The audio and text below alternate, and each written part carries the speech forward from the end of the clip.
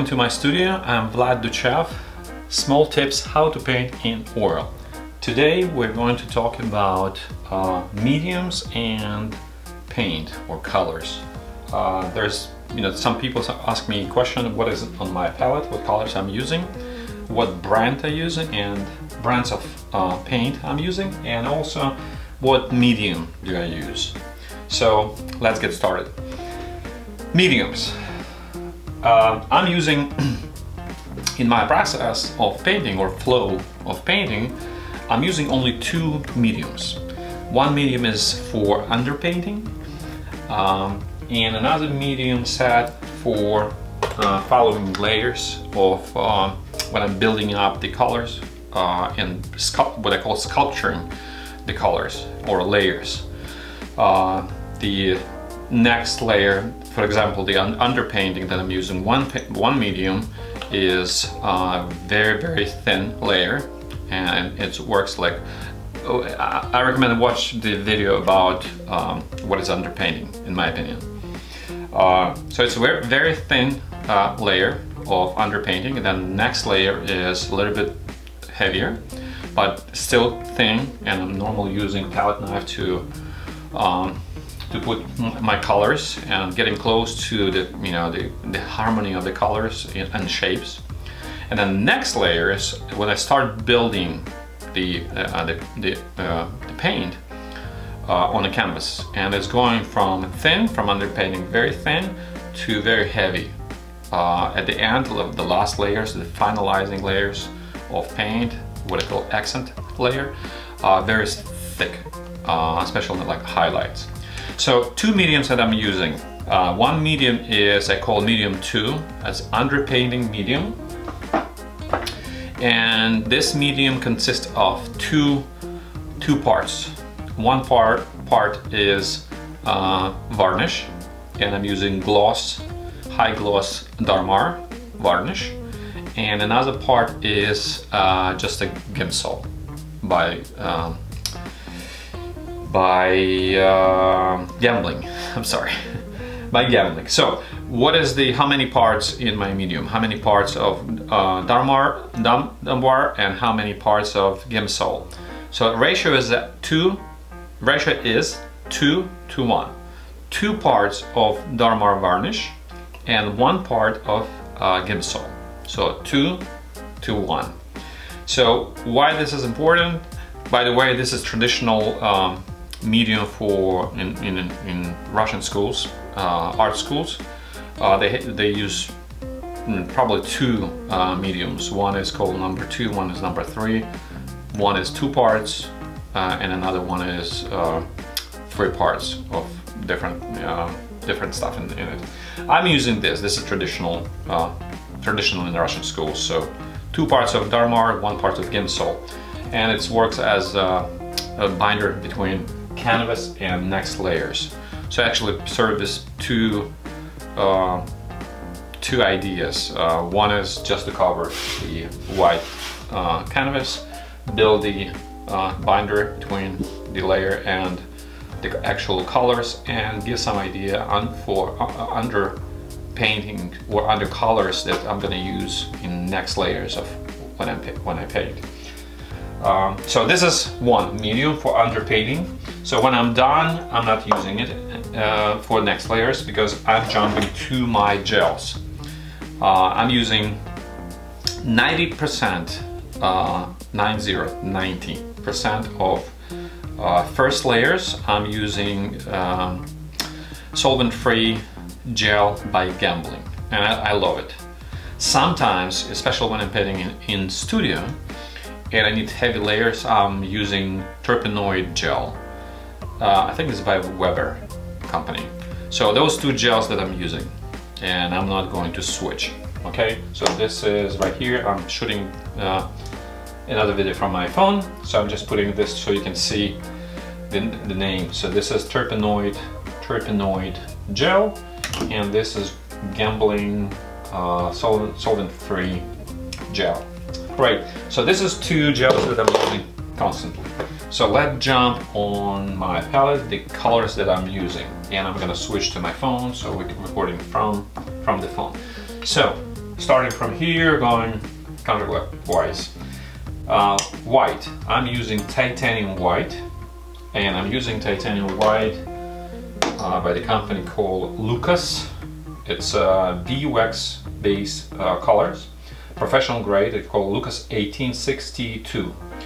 Love this titanium white, fast drying time, and consistency of the oil. I'm using not a lot of titanium white, but I'm trying not to use a lot. But for many tubes that I used, I never see oil separation in this group or in this paint. For example, if I can show you, if I open Richardson, it's unbleached. Sometimes I'm using, sometimes it's not on my palette, so it's just for cases that I just need that. You will see that oil inside, and trust me, yesterday I opened this tube and I'm not using this tube. I wasn't using this tube for maybe a couple months. I probably got maybe a tablespoon of oil from top of the tube, so it's a huge oil separation. I never seen it on Lucas paint, on any colors. So very high end artist grade, professional grade oil painting. So this is titanium white. Next one is my gel, and that's the reason why I have titanium white and then gel, so I don't want to contaminate my white with yellow or any other colors. So this is why I have a gel right in the middle. And I'm actually thinking to move my titanium white somewhere here, so it's completely away from any colors. So this is solvent-free by Gamblin, so solvent-free gel by Gamblin right here. The next one is, you know what, let me try to put actually colors. So I'm going to put this titanium white. I have big tubes and small tubes right here. So next one is Cad Lemon by, this is Russian paint, traditional Russian paint, company in St. Petersburg called St. Petersburg Masterclass. They have masterclass and they have lower end for like students. So this is high end, less expensive, loaded. I mean loaded with pigments. A lot of, you know, not a lot. Most of the artists in Russia are using this paint. So this is my Cad. This is, let me put my glasses on so I can read it. So yeah, this is Cad Lemon by St. Petersburg Masterclass. Okay, this is this color right here, and I love this color. And again, the idea of, I forgot to mention it, the idea of colors, why I have many colors, and this is my studio, by the way, this is my studio set. I'm using a lot of colors in my studio when I'm painting. When I go on plein air, I'm eliminating a lot of colors. I'm not taking it with me. I will take maybe several groups. And groups, I will explain what is group. So for example, yellow lemon is a cold color. And next, my trusty Lucas Cad Yellow Light right here is warm. And I can show you, if you take this,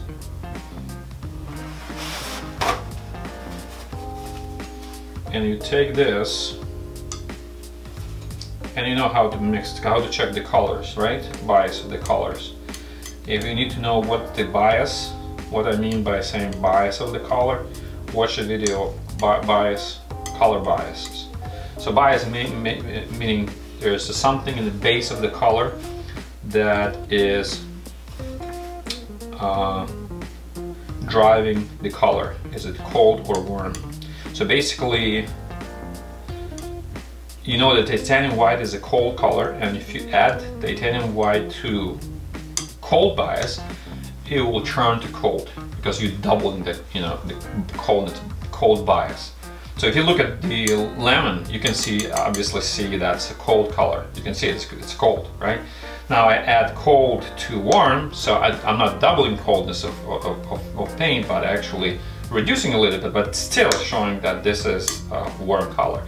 So the group of the colors that I mentioned before is cold and warm. So I have cold yellow, cold yellow, warm, warm yellow.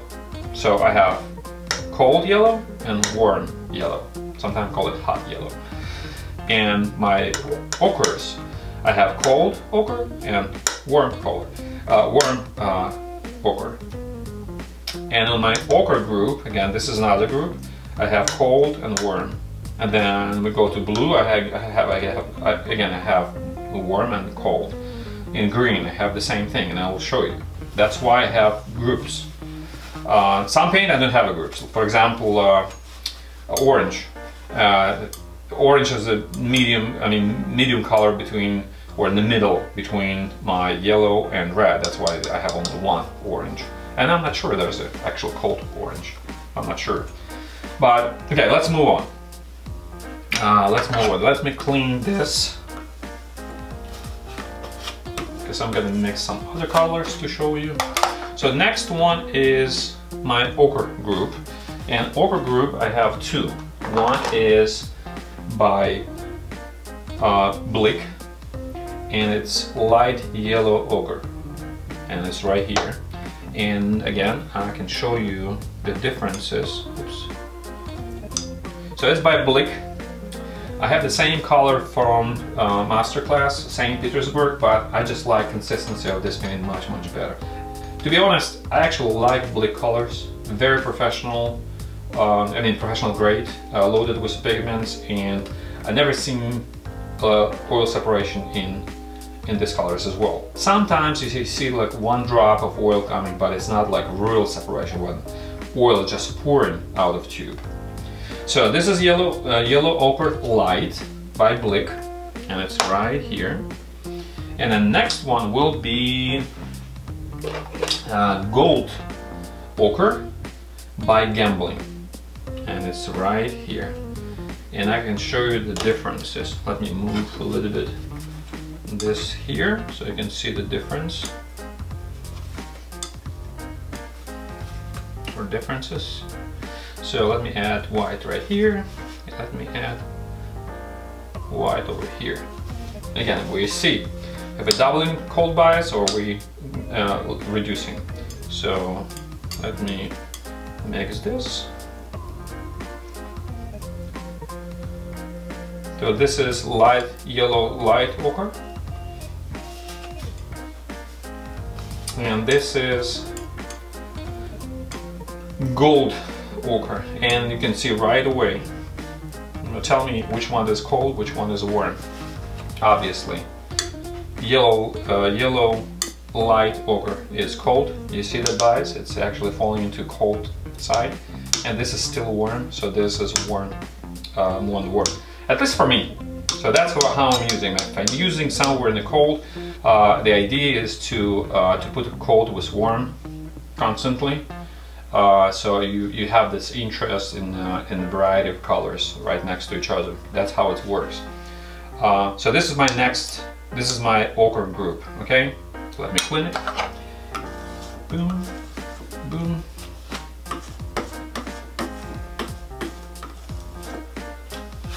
And also, as you can see, I'm mixing, my mixing area is white. And I used to paint on gray, and I migrated to white because it's much easier to mix colors on white and transfer to white canvas. When I used to use a gray color, I always was off in my mixing and have to bring the value up for some reason. And then figure out that because I'm mixing gray and transfer it to white canvas. So let's move on. Next one is orange, and my orange is by Gamblin, and it's cadmium orange. Simple cadmium orange, and I'm using it a lot. Yes, I can mix this color, my yellow, with red, and I probably can get the same orange.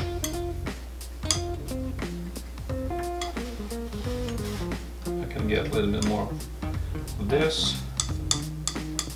So this is mixed orange, and this is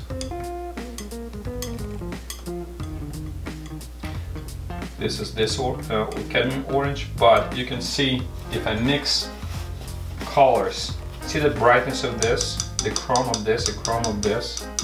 Even if I already tried it many times, even if I get even more, it will start falling into yellow, but it will never get as bright as this. This is the only reason I'm using this out of tube, because it's high chrome orange. Alright, so that's why I have orange, because a lot of people will ask me, well, why you have orange if you can mix the orange? Why you have greens if you can mix greens? Well, duh. I have it because you can mix it. You just can't. Physically can't mix it. Something inside, how I'm not sure how they're mixing it, but definitely they're mixing this color, but when I'm mixing right here, I cannot get that color. And I have to spend time. I rather spend time working on my canvas than on my palette mixing. All right, next one is red. And again, I have two reds. One is Cad Red Light. It's right here. Cad Red Light by Gamblin. And then next one is very interesting. This is Blue Ridge Terra Rosa. It's right here, this color. And again, let's mix both and see what bias is on Terra Rosa by Blue Ridge. Again, this is high-end professional grade oil. I made it somewhere in South Carolina. I have to admit, this is expensive paint. I used to use it a lot. I have all the colors from Blue Ridge, but I realized I can get something really less expensive and get the same result. That's why I migrated from Blue Ridge. But I highly recommend it. But it's expensive. You can use some other colors. All right, so let's mix and see what we can get from it. Actually, let me move it right here. What we can get, again, we're taking white here, and we'll take white right here. Now, this pigment, this paint is loaded with pigment, and you can see we have to add a lot of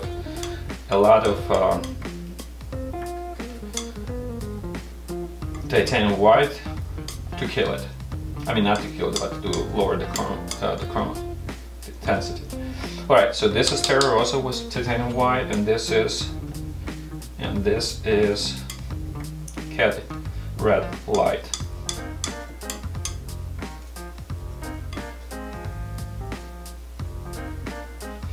All right, and here's the dilemma.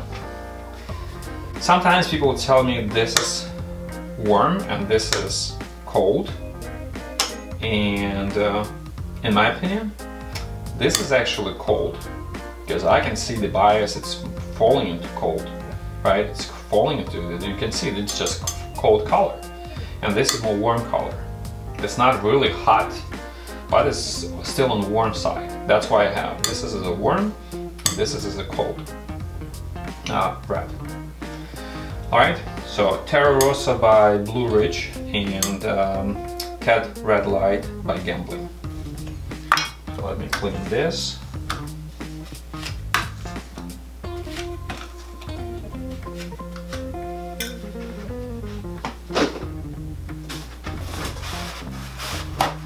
And if you ask me if what I have on my palette is it glass or plastic, it's a glass. And you can get it from any Home Depot.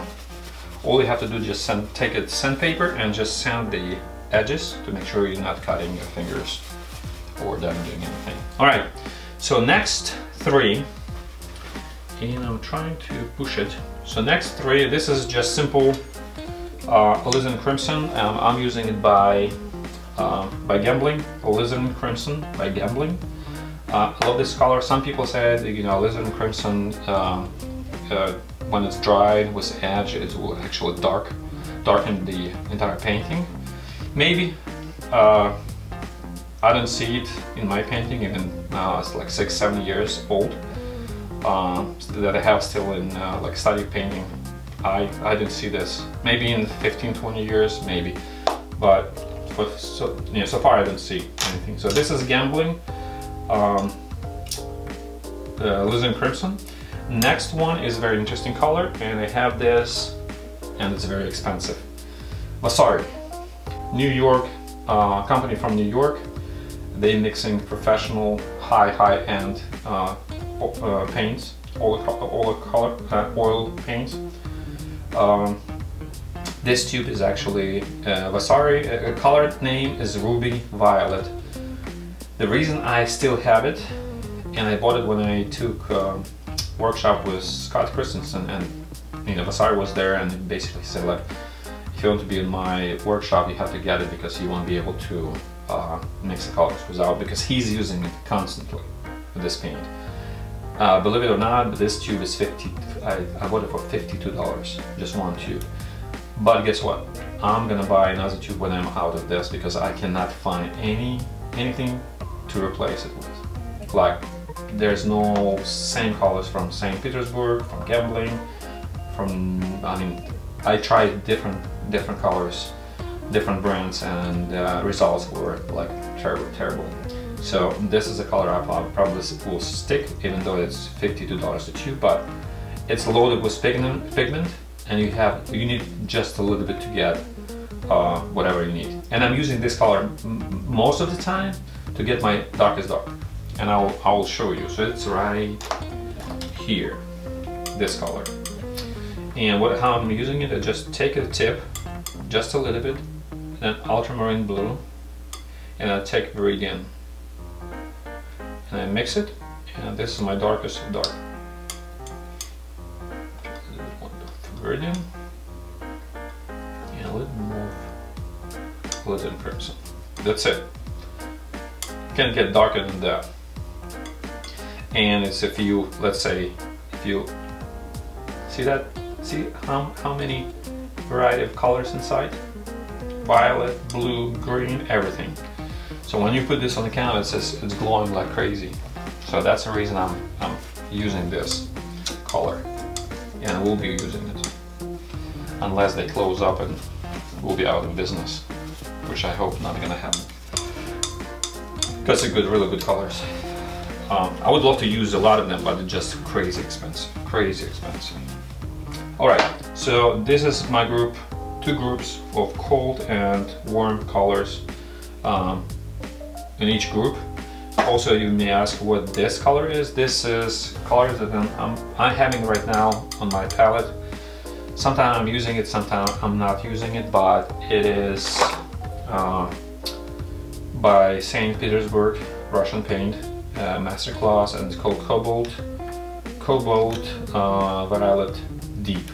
Cobalt Violet Deep. That's how Cobalt Fioletowy Темный. This is how it sounds in Russian. Alright, so I'm using it mostly in dark parts of like greens and green colors, like as a shadow or something.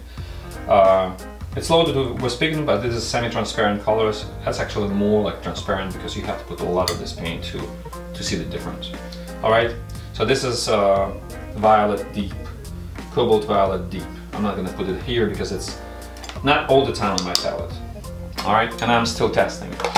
So this is a group from this side. Let me put this everything back in my box.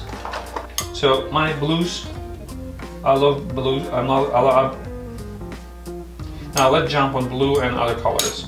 So my on the blue side, I'm using 5 blues.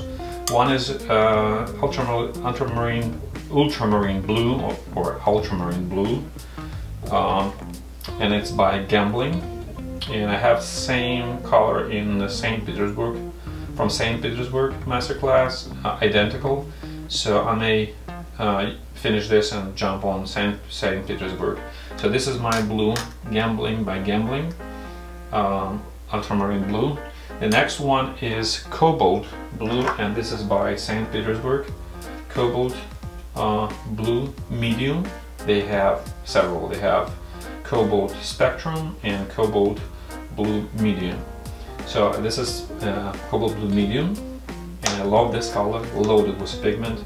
And again, compared to any expensive brand, this is on the same level of like high-end professional paint, but cost maybe 1/3 of price of like Vasari or old Gamblin, old or Holland, whatever, those expensive paints.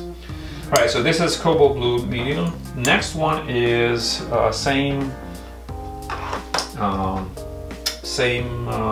brand, St. Petersburg Masterclass, and it's called Royal Blue. Royal Blue. This is, and again, this is for in my experience. If I mix this is more warm color, even though it's blue. I said how blue can be. Oh yeah, all blues are falling into cold colors, right? They're not warm colors, but from those blue colors which are falling into cold colors, the bias of those colors are different. So the bias in Cobalt Blue and then let's say Royal Blue, different. And I can show you. So this is Royal Blue, and if I add, look at this, I add this. For me this is really warm color bias, even though it's blue falling into cold colors. But look at this one, and I add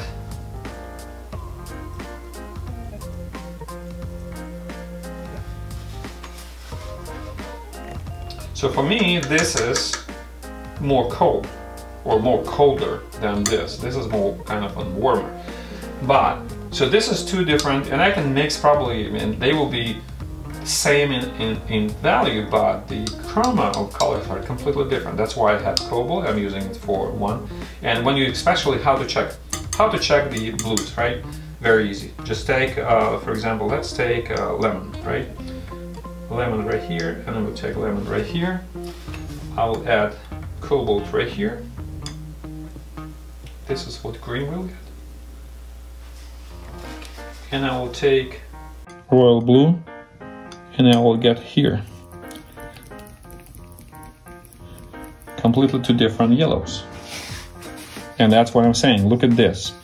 This is, for me, is more colder because it's falling into cold than this. So that's why Cobalt for me is a warm color. The bias is actually warm. And Royal Blue is cold. But look for, okay, so this is my blues, and let's move to the next one, and I will show you the good example of bias of this color. So next one is the King's Blue, same King's Blue from different company, different brand. So this is by Williamsburg, King's Blue by Williamsburg. Let's add white right here. Now this is really warm. Look at this. This is really warm. Even though it's blue, it should be cold, but bias of this cold color is actually warm. And then let's take lemon and add lemon to this. Ooh, look at that. Look at this. Look at this color. So definitely it's warm, right? Same blue. So that's why I have 5 blues. And let's take a look at the last blue that I'm using, and it's by Gamblin. It's a cobalt teal. And I really like this color, and I'll show you why. So this is cobalt teal, and again, let's put one here and one over here. Let's move colors right here. And let's add white here. Is it cold or warm? Now tell me. I think it's warm, really warm. And then let's take this, and you will be shocked. And add. Whoo! Now, am I trying to use this color? Probably not, unless I'm painting something like Toys for Us. Right, so really warm. So actually it's going from cold ultramarine blue is sometimes, it depends. For me, it's a more warm color. Then cobalt blue is warm. Then king's blue is cold, very cold. But if you divide from like this is what I'm trying. Sometimes I do. So this is from the coldest part. So they fall into cold, even though they have a warm bias. But this side is definitely on the warmer side. This blues, okay. So ultramarine blue by Gamblin, cobalt blue medium by St. Petersburg Masterclass, then royal blue by Masterclass St. Petersburg Russian paint, then king's blue by Williamsburg, and then cobalt teal by Gamblin. And these are my blues that I'm using.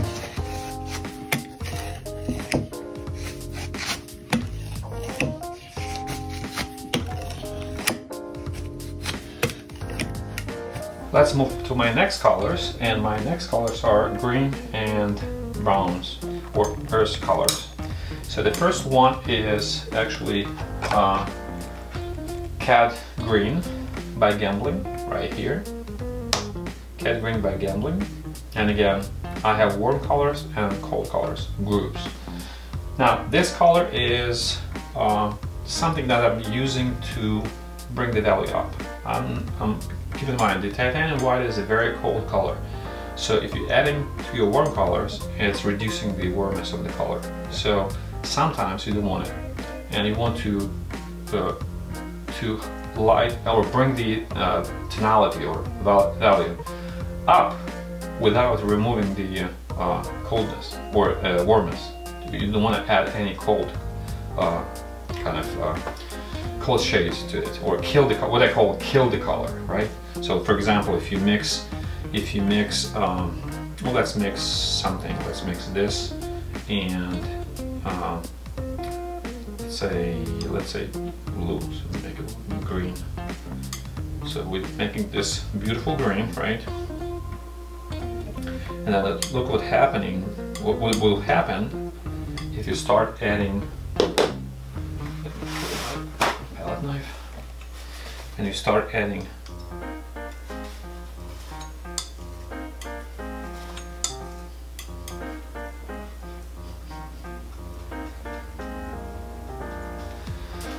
see what's happening?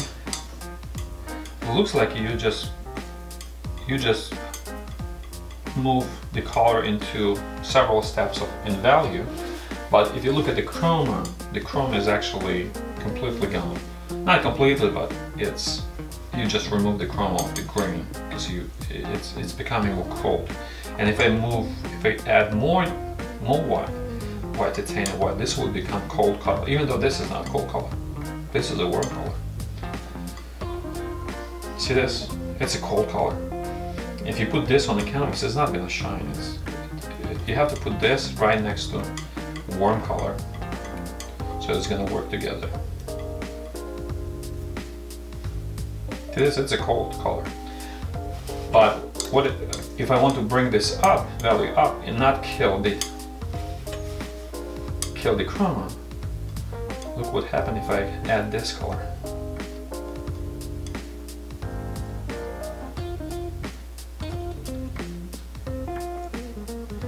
Now I just move this one step up, and the chroma is the same. See this? So this is my medium color to move the value up. And or sometimes I'm adding this again. This is my warm color, so I want to kill the chroma. So I'm using this as my mixing color. So it is Cad Green Light. I mean Cad Green. I call it Cad Green Light, but it's actually Cad Green by Gamblin. All right, let me clean the palette and we'll look into other greens. And this will be interesting because next group of green is from different brands, but different brands. This is my greens, different brands, but they call the same Viridian color. So this Viridian is by St. Petersburg masterclass called Viridian, right here, see? And this one is Viridian by Gamblin, right here. I'm actually finishing this tube. Viridian by Gamblin. But look in the bias of both colors. So I'm gonna put it one over here, and I got this Viridian over here. And how to check the color? Add titanium white. So titanium white right here, and titanium white right here. Let's mix it. Now this is Viridian by Gamblin. You tell me what bias it has. And this is Viridian by St. Petersburg.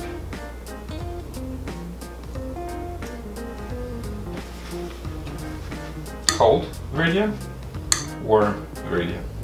And this is the reason I have this group right here, because this is a cold, this is my warm.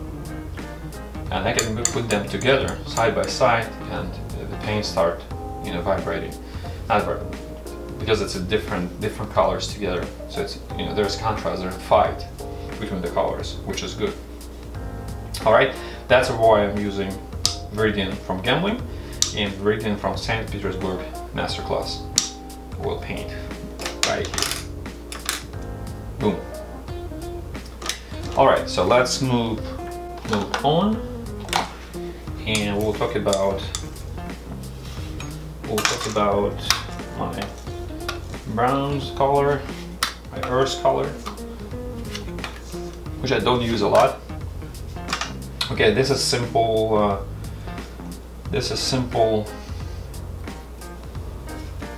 Burnt Sienna by Gamblin right here.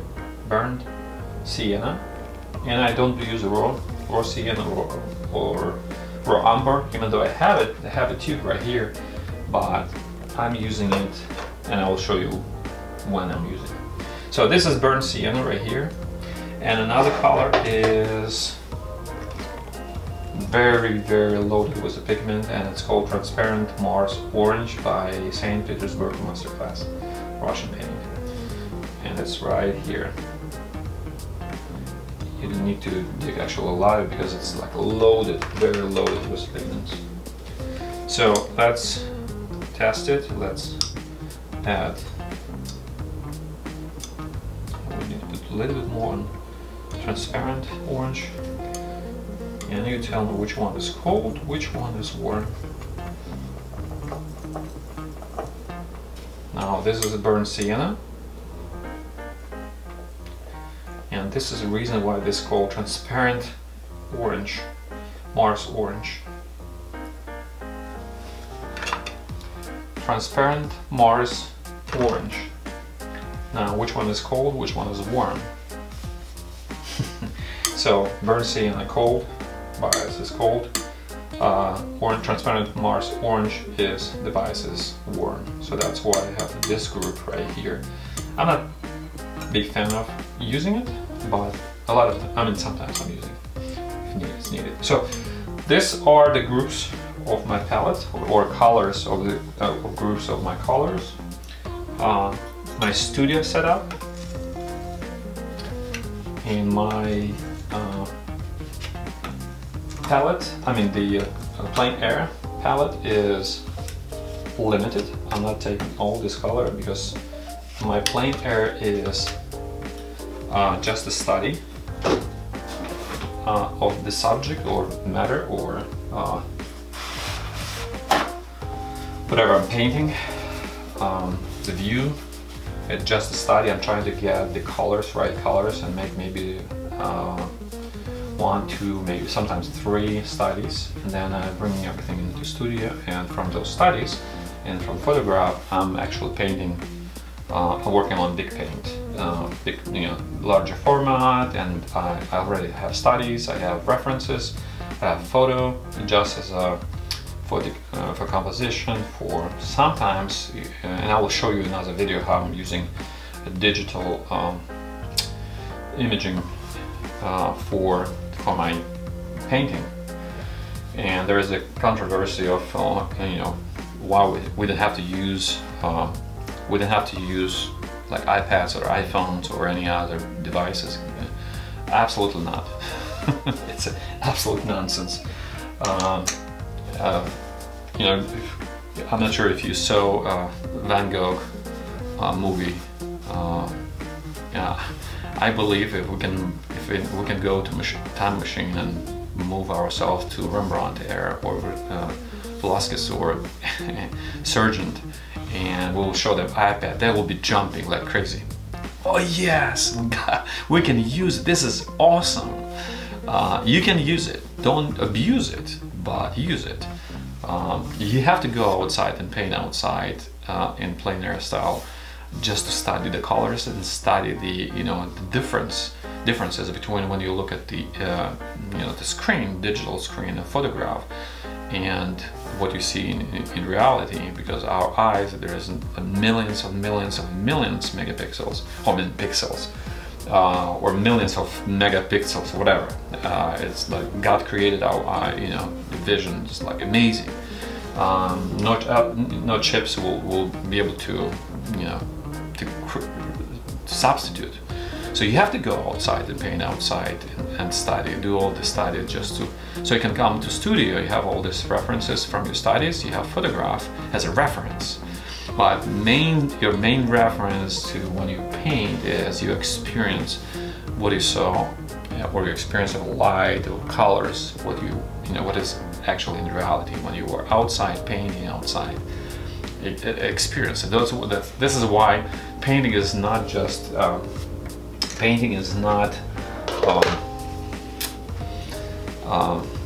you know, creating the photographs on our canvas. This is impression. This is like how what you express. I just actually recently, my mind or my mentality of painting is just flipped, because I was looking at one interview of a collector, one of the main collector in the United States, and she mentioned one thing that I just stopped, and I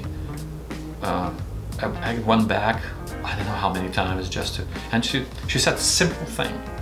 The question to her was like, what the artist needs to do to get to you, or to get to collectors, and she said like, paint with your soul.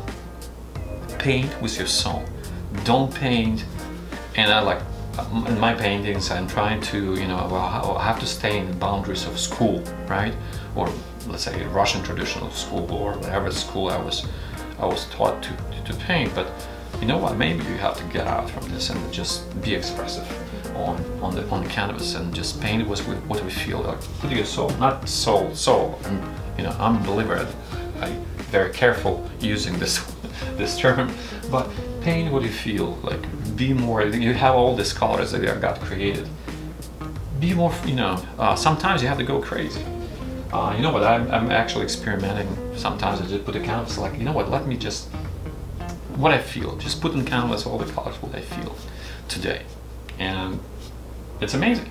It's just amazing. So this is a different subject. We're gonna talk about this different. You know, this will be different video.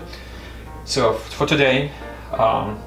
These are my colors that I'm using on my studio set, and when I go on plein air, I will probably take several groups. I won't take my greens completely. I will not take my browns. I don't need it because I can mix the browns. I will take my blues, my yellows, and my reds. So of course 3 main colors that you can paint, and then definitely Alizarin crimson, but it's kind of falling into red colors. Cold and warm, and constantly in my mind, and I would recommend practicing it to get to know your colors, and especially not the colors, but bias of the colors. And again, this will be another video. It's going to be another video on bias, how we will be mixing and trying. You saw it today, how to separate it, but it will be another video. So these are my colors. So if you have any questions, please shoot. I'm gonna come up with another videos all about you know, small tips how to paint in oil. Again, I'm not a teacher. I'm not trying to teach you. I'm just trying to share my knowledge and just my time in my studio painting and sharing with you. So don't forget to subscribe below and put your like if you like it. If you don't, that's okay. So thank you for watching, and I will see you next time.